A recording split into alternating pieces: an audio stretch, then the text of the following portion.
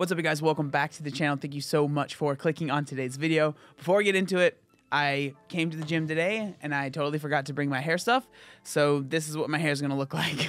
With that out of the way, let's just jump straight into the topic of today's video. So this is something that I've kind of talked about in other videos, but I've been getting quite a few messages about this. And I figured it was time to kind of just focus on this in a video. So today I wanted to talk about why I think that it can be really detrimental if you're always focusing just on how little calories you can eat to lose weight. Now, the reason this came to my mind was I was messaging someone that was asking me about, how many calories they should eat. They actually said that they went to a TDEE calculator, which if you're not familiar with what that is, I'll link a video down in the description that will explain. It's basically a way to find out how many calories your body is burning in a day. And then from there, you can kind of decide how many calories you want to eat. So if your TDEE, which is your total daily energy expenditure, say it's 3,000 calories and you want to lose weight, maybe drop it down to 2,500 calories. So eat 2,500 calories a day and you should be able to lose weight with that number. Now, one thing a lot of people will notice is they think that, wow, 2,500 calories or 3,000 or whatever their number is,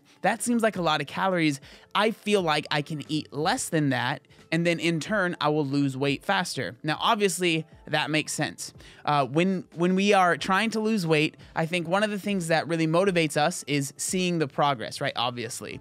And when you see progress faster, you feel like you're going to be more motivated. So usually to see progress faster with weight loss is to eat less calories. Something that I've always said with weight loss is that it is simple, but that does not mean that it's easy. So a caloric deficit is a simple concept to understand, right? Eat less calories than you are burning and you'll lose weight. It's very simple sounding, but actually implementing it in a way that's healthy, in a way that's sustainable, in a way that you can continue for a very long period of time, that's obviously not easy because so many of us struggle with it. And so many of us get in this mindset of 0 to 100. So you are eating regular diet, you're not focusing on your calories, you're not focusing on your nutrition at all. And then you're like so excited to start losing weight. You're so excited to get healthier. You're so excited to work on all this stuff that you go from 0 to all in everything. You're only eating 1,000 calories, you're only eating 1,200 calories, and you're really grinding for, you might even be able to grind for a year. But most people usually it's not that long, right? So I feel like willpower is a finite thing that we have. So if you're just going on this sheer force of your will, on the sheer force of like, this sucks so bad, but I'm going to grind through it, you might be able to grind through for a little bit, right? So you might be able to really cut your calories down very drastically for a while. And again, it could be up to a year, but eventually you're going to get to a point where you are sick of that grind, where you are sick of feeling like you're always hungry, and then people start maybe binging or just eating too many calories, and their progress either slows down to a crawl or it reverses and you start gaining your weight back. Now, the thing about this is I understand where people are coming from. You're coming from a good place, and this is the place that I was at. You think to yourself, okay, my TDEE is 2,500 calories. That's easy. I feel like I'm eating too much food. And so you're like, okay, I'll drop it down to 2,000 calories. Oh, wow, that wasn't too bad. You're able to do that for a little bit. Okay, I'll drop it down to 1,700. And then it turns into a game of how little calories can I eat and still function throughout the day.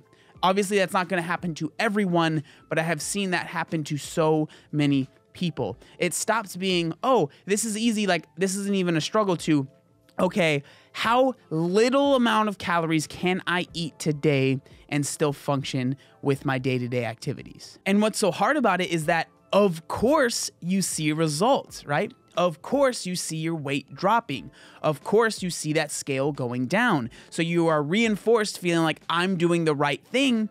And on top of that, we have so many people that might be seeing you losing weight. They're saying, wow, you look so great. Wow, you're doing so well. I'm so proud of you. So you are being reinforced with this bad behavior because you're seeing that scale go down. People are excited for you. So it's just a reason to keep going and keep trying to maybe push the envelope and maybe only eat 700 calories a day. And it really does turn into this game of how little amount of calories can I eat? my goal when it comes to helping people lose weight is I want people to be able to eat as much as possible and still see those results, right? Still see the scale goes down.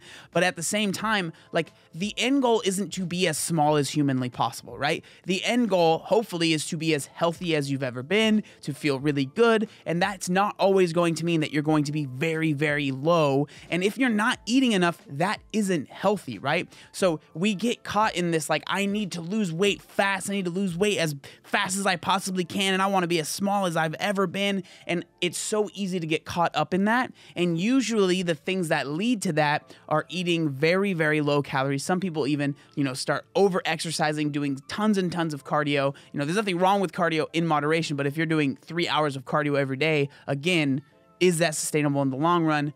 Probably not. As cheesy as this might sound, remember that slow progress is still progress. We get so caught up in seeing people lose a lot of weight in a very short amount of time. We feel like we need to do that. And so to do that, usually it means drastic measures. But understand, like, if you only lost a pound in a month, or you only lost 2 pounds in a month, that's still 2 pounds down that you weren't before. And like, there's no reason that you need to be down 60 pounds in the first couple weeks. Like, it's not necessary. And usually those methods are not sustainable. Usually those methods are not something that you're going to be able to do for a very long period of time. So there you guys go. That is going to be today's video. I would love to know what you think down in the comment section. If you have any tips for people that might be going through this, anything like that. Again, if you want to learn how to track your TDEE or figure out what that's all about, I'll link that down in the description as well. I think that it's a great tool, especially if you are, trying to lose weight, trying to figure out how many calories that you should be eating. That's a great tool. Again, it's just a tool. It's not 100% exact, but it can be helpful. And last but not least, I know a lot of you guys check it out, but if you have not watched my podcast or listened to my podcast, I would love for you to check that out. It will be linked down in the description as well, and then you can find it on any podcast platform that you like to listen to podcasts. It's called Work for Change. I do it with my brother. We have guests on. We don't have guests on. We have a lot of fun. It's about fitness, but also kind of not about fitness. It's just a really fun time. So if you do like podcasts and you would love to hear me talk even longer, it'll be down in the description down below. Thank you guys so much for watching today's video. Make sure you like, comment, and subscribe. There's one other thing that I wanted to say. Oh yeah, look how buff I am. Ugh. Obey the warning signs, and when there are flashing lights or wigwags, don't attempt to cross until they come to a complete stop.